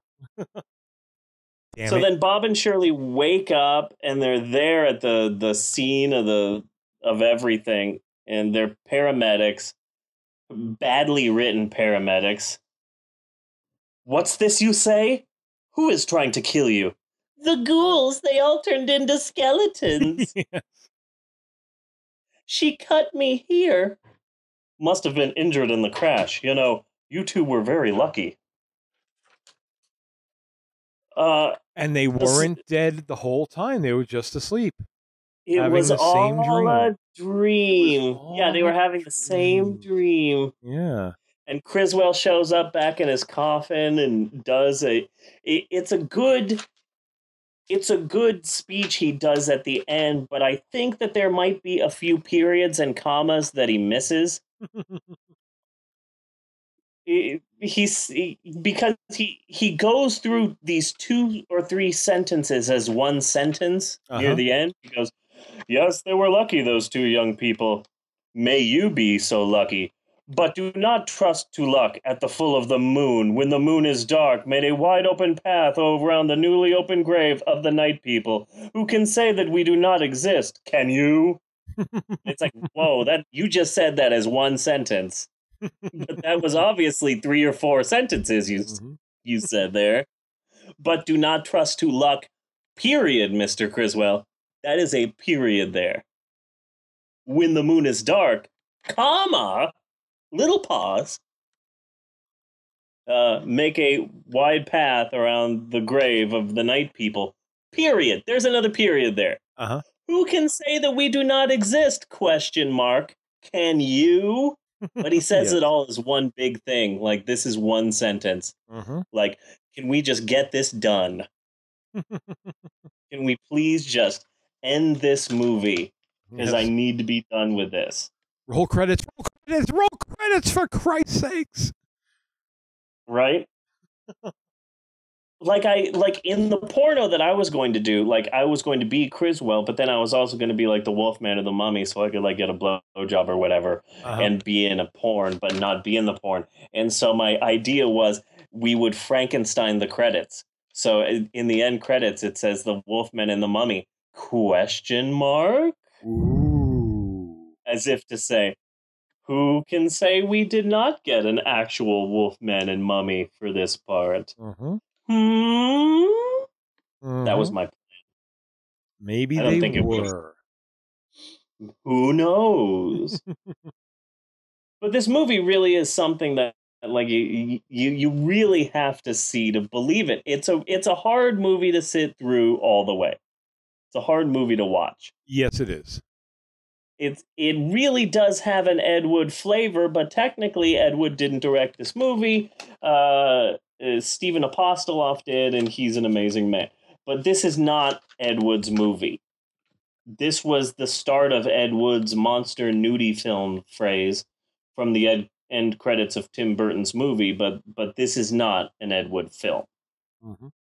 But I have to say, and this starts off the homework for this movie. Sitting down and watching this movie is a difficult and painful experience. Listening to this movie is amazing. Uh-huh. I Because found it interesting. I found parts of it to be very good. Other parts, I just wasn't into the music as much. But you're more musical than I am anyway. yes, the music was done by a man named Jaime Mendoza Nava. He's a composer from Bolivia. He studied in Juilliard, for Christ's sake. And he also did music for a bunch of other kind of like low budget movies. He did the music for Equinox. Yes. And Okay. the town that dreaded sundown. Yes. He also did the music for that and a bunch of other, like a bajillion other movies. And the soundtrack is amazing. It's really, really good. And it's actually available on CD. It was released in the late 1990s by a company called Strange Love Records. And the CD is really beautiful, and in the liner notes, they have pictures of all the different women, and it's done really well. And it's still available. It's available on Amazon and at CD Universe for $11.99. Uh-huh. And I bought a copy of the soundtrack, and I would get a beer and the hottest bath you can think of, and lay in the bath and just listen to the Orgy of the Dead soundtrack and drink my beer, and it was just the greatest experience. I would fall asleep. It got to the point where I could only fall asleep if I was listening to the Orgy of the Dead soundtrack. Okay. So like 98, 97, 98, 99, it was a regular thing for me to go to sleep listening to this movie. Is that odd?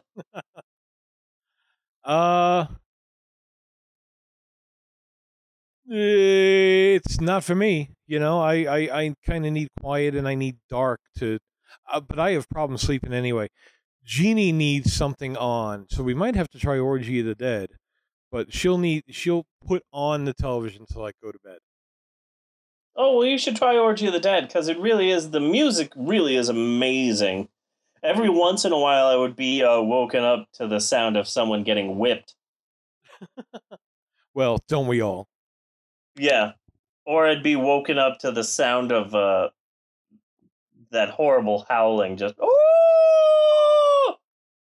But the music really is interesting. It really is an incredible experience, because the film is bad to watch, but when you have to listen to the film, then the bizarre dialogue and the strange sound effects and the music and the writing really comes at you in a different way. You don't have to watch the horrible, ugly looking strippers, and you don't have to see the bizarre sets and poor old Criswell. You just get to listen to the film, and it's a completely different experience. And it's quite an enjoyable one. And I really do recommend it. Orgy of the Dead is a pretty bad movie, but it's a great soundtrack. Well, And it is available on YouTube, which is surprising. But it is available on YouTube, so if you ever, want something different, just pop it on. You don't have to listen to it. Just put it on your computer and go about your day. Have that on, and it's quite an amazing experience. well, I cannot express enough how awesome it is. what threw me off is that one of the things that you said for this homework is just like leave it on, and listen to it while you're doing something else. Well, when I'm doing something else, then I lose focus on that. So like it could be playing and I'm not even like really hearing it anymore. I would hear bits and it's like that bit's pretty okay. This bit sounds kind of stupid, you know? Yeah. So, just listening to it, I mean, maybe if I was in a bathtub with a beer, that would be a little different. But just like listening to the movie itself, then I would start getting involved with other things. Yeah. That's a good point. But it lose really my is focus. awesome. It really is awesome. I can't. Everybody should see. If you're a bad movie person, then you owe it to yourself to see this movie at least once. Okay, Yes. because it is one of those hallmark bad movies that you hear about and things like that. You need to sit down and watch it. And I still, I think it's better than Manos, but not by much. I've got a copy of the book in front of me, Muddled Mind: The Complete Works of Edward D. Wood Jr. Yeah. And I'm popped up the part about Orgy of the Dead, and it says here, although the film is an hour and 15 minutes, there is only 22 minutes of dialogue. The rest of the time is spent a little high. Yeah. The rest of the time is spent with bad strippers and pseudo-supernatural dances being leered at by the infamous Criswell. Mm-hmm. That's interesting. The book itself isn't actually is a book of short stories. Really? And includes an introduction by Forrest Ackerman. Nice. I might have to pick that one up. What's that called again? It's a difficult one to track down. What's it called again? Orgy of the Dead. It's a difficult one to find. No, the book. Oh, this book. Muddled Mind: The Complete Works of Ed Wood. Yeah. No, but the book itself, as in Orgy of the Dead, includes an introduction by Forrest Ackerman. Oh, I thought we were talking about the same book. Okay. No, apparently, Forrest Ackerman served as Ed Wood's literary agent for a while. And didn't really particularly care for him, for what I heard. Yeah, as far it says here that Forrest Ackerman proclaimed himself Ed Wood's illiterary agent. That's awesome. He was also the assistant. Ed Wood was also the assistant director for Orgy of the Dead and was paid next to nothing.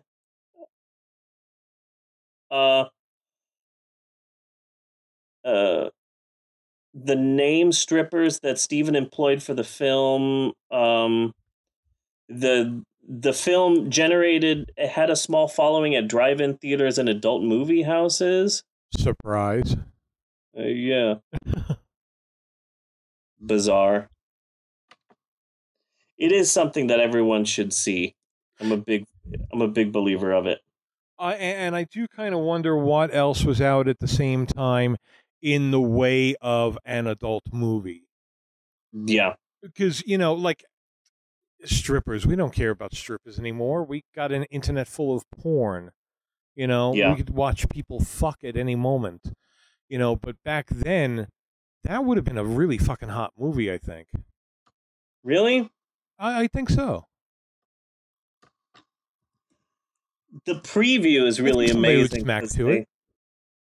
The preview is awesome because the preview has this horrible... The first line of the preview is just this deep-voiced man saying, "Are you heterosexual?" Which apparently what they're trying to say is, if you're straight, you'll love this movie.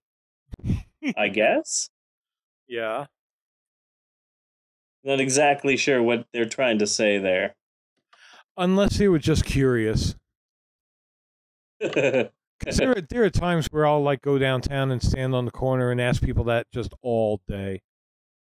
Are you heterosexual? And just watch their reactions. Their reaction is probably, "Fiends! Fiends!" Probably the reaction that you get, I would imagine. Fiends! Fiends! I love that. I'm gonna make that I'm gonna put that on my phone. So, what is there anything else to really be said about Orgy of the Dead? Do you have any parting? No. Yeah. Not at all. Not at all. So, It's something you really have to watch. Have you? It's fun. It's a fun movie. It is a fun movie if you just get some friends together and just some beers, and you put that on and you just rip on it because it's waiting to be ripped on. Yeah. It's a fun movie to watch with your friends and to see if you can survive it, because it really is a bit of a painful one to watch. But I will say the music is amazing, and there's just something really weird about it that just, if you love bad movies, you have to watch this movie at least once. You do. It should be, just like Manos. Manos is on the required watching list. Yeah. You don't have to like it, but if you're going to consider yourself a bad movie fan, you have to watch it. You have to watch it. Yeah. Or I will get a cop to shoot your face. Nice. What are you thinking about for next week? Have you come to any kind of a decision or conclusion? No, I'm not sure. That was kind of a tough choice that you put out there. I've got a bunch of things that I would like to do, like maybe Shockwaves, because Nazi zombies. I mean, I've never seen that movie. Let's just and then I thought maybe The Rocketeer. I thought maybe The Fifth Element, because I've never seen that. Let's just put it out there, okay? So the two choices that you put in front of me were Shockwaves and The Rocketeer. Okay? So Nazi zombies or Disney film. I thought The Rocketeer, because I think my kids will really like that. If we were live tweeting, we could put this up for a listener vote. Yeah. But as it is, by the time this show goes up, we'll probably be close to recording that one. Yeah. So, but we could put a poll on our page. If you come to our page at Facebook, we could put little polls up there, and you could vote we that should way. do that.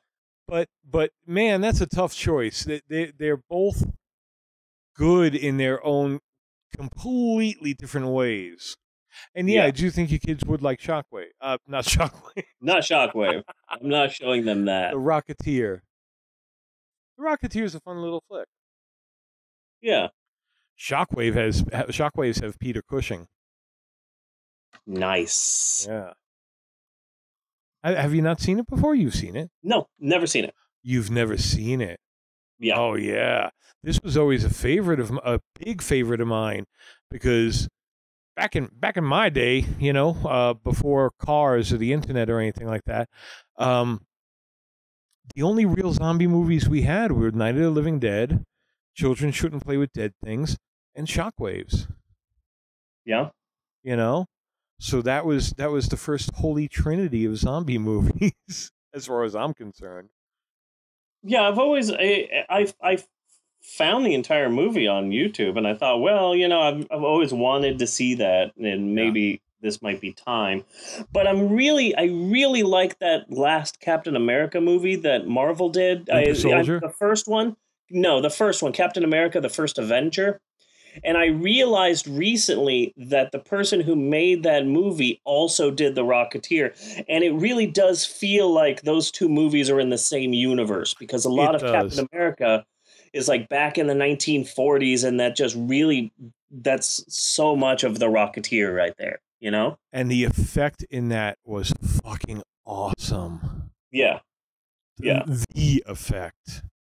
The little scrawny Captain America. Yeah. I was like, holy fuck, that's amazing. But it really does do that. Really does feel like these two movies are somehow related. Yeah. That first Captain America movie and then The Rocketeer, And I actually did find how they did it, by the way. Yeah, they just plastered his face on a little guy who was doing the body acting. No, they put a 3D on the footage.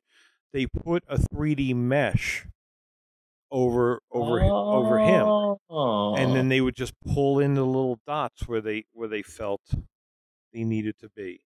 Oh, well, that's awesome. Which is some maddening work. Yeah. That is some maddening kind of work. Huh. But yeah, that's how they made the little skinny Steve Rogers. Yeah, and the Rocketeer was based on a comic book too. So him doing Captain America is really him coming back, you know? Yeah. And they were going to make a bunch of Rocketeer movies, but it bombed in the box office. And that's a shame because and it shouldn't have, because it was definitely a better movie than that.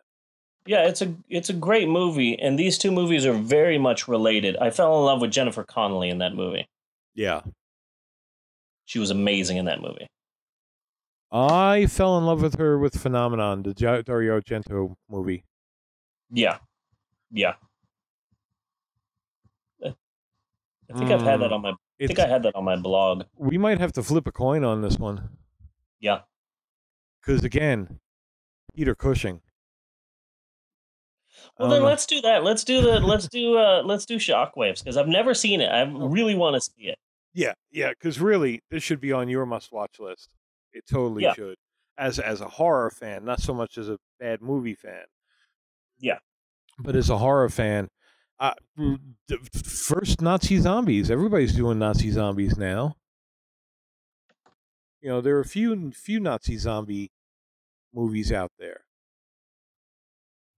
Yeah. Offhand, right this second, I can only think of Dead Snow. But that was what I was thinking of. Yeah. There are a few others. I don't offhand recall what they are. So yeah, okay. No, there's a couple. Let's do Shockwaves. I have potential homework. Okay, yes. And I would really like everybody to watch this one.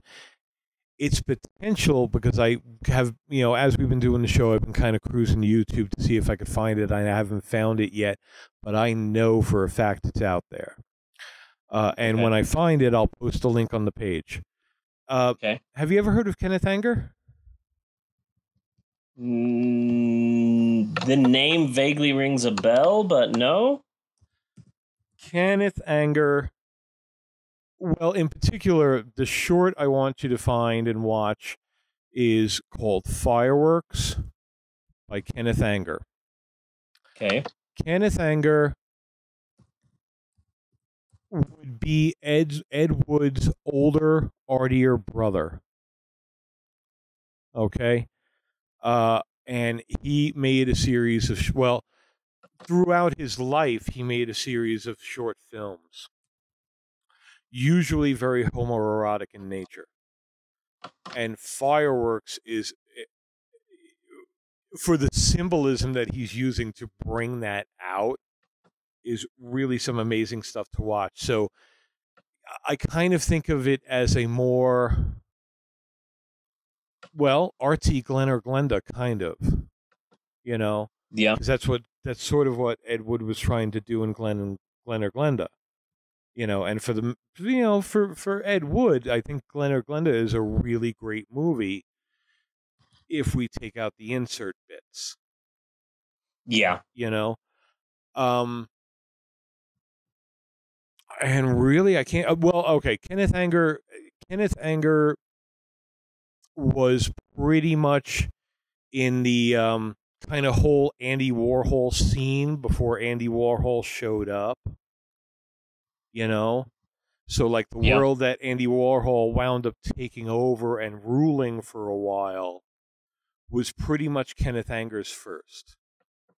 And there was hatred between the two of them, where I had read somewhere that Kenneth Anger would sneak to Andy Warhol's house in the middle of the night and throw like different colored buckets of paint on it. Stuff like this. Okay, I found it. You found it? Okay. Yes. Good. I am Facebook messaging you the link as we speak. Excellent. Yeah. Excellent. Thank you, sir. It's like 15 minutes. Yeah. Yeah. Yeah, I found it. Yeah. It's a restored version by UCLA. Oh, nice. Nice. That should be good. Okay, that's it. I really want to hear people's opinions of this movie, and what they think about it, and I got a bit to say. Sweet. All right. That's homework I can get behind. Okay, cool. Well, yeah, the theater geek in you would certainly appreciate it, I'm sure. Yeah. Because again, Definitely. it's a very, very artistic. It's silent. Well, it's not silent. It doesn't have dialogue. So everything you get out of it, you have to get out of it through the subtext and the symbolism of it. Yeah, I'm excited. This should be good. Cool. Well, I do need to start wrapping this up because I've already got the text from Jeannie. She's on her way home. And, whenever Yes. she gets home, I like to spend time with her because we get so fucking little of it, So, parting thoughts. Parting thoughts. When the moon is dark, be sure to make a wide path around the newly opened grave of the night people. Yes. Those are words that should have been taught to us in school. So fuck our school system.